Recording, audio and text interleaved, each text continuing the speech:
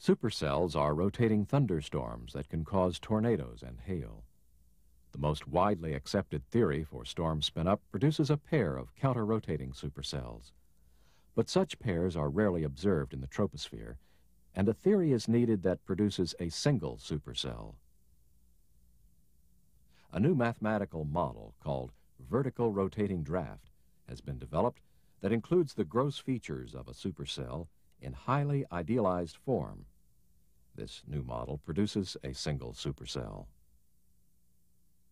Principal ingredients of the model include rotation about a vertical axis, horizontal convergence in the middle troposphere caused by the compression of sinking air parcels, buoyancy, and the Coriolis force.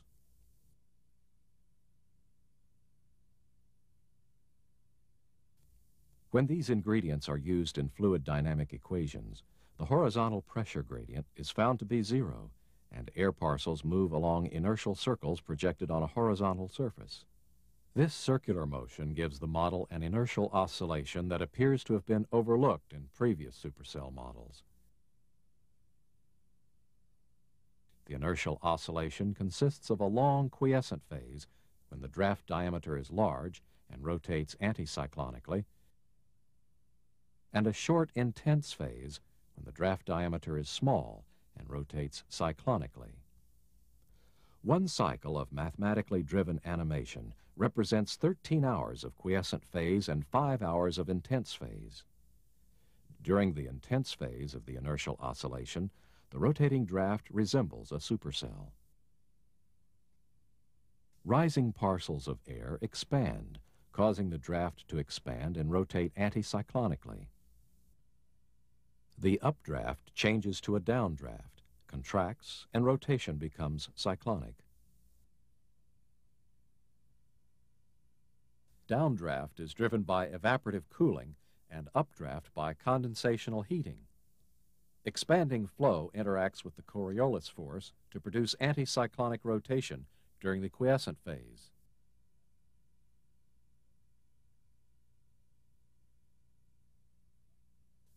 Contracting flow interacts with the Coriolis force to produce cyclonic rotation during the intense phase. Additional physical ingredients of the model include translation of the rotating draft and vertical wind shear. The rotating draft moves at a constant height above the surface of the Earth.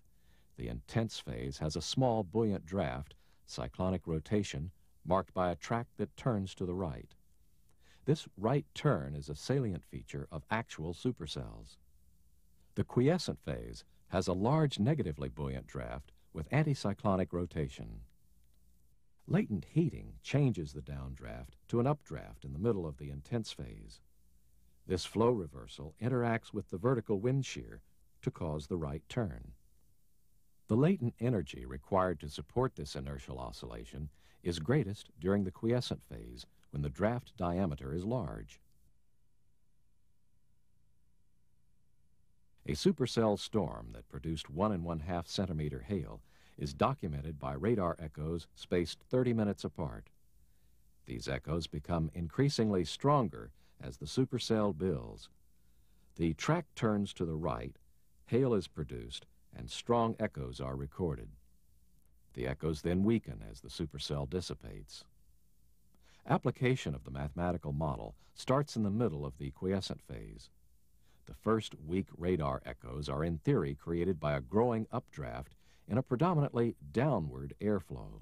After the turning point, the strong echoes and hail are created in theory by a predominantly upward airflow.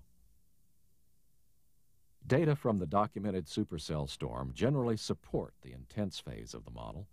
However, the quiescent phase of the model is not supported by the storm data, possibly because the quiescent phase requires too much latent energy. The new mathematical model, called vertical rotating draft, has an inertial oscillation with an intense phase that resembles a single supercell. This intense phase starts with a predominantly downward flow that causes the draft to contract and spin up, partly by action of the Coriolis force. More research remains to be done. The predominantly downward flow that theoretically occurs before the turning point in a supercell track needs to be detected and measured. This downflow, if confirmed by measurements, would strongly support this new theory for the spin-up of supercell storms.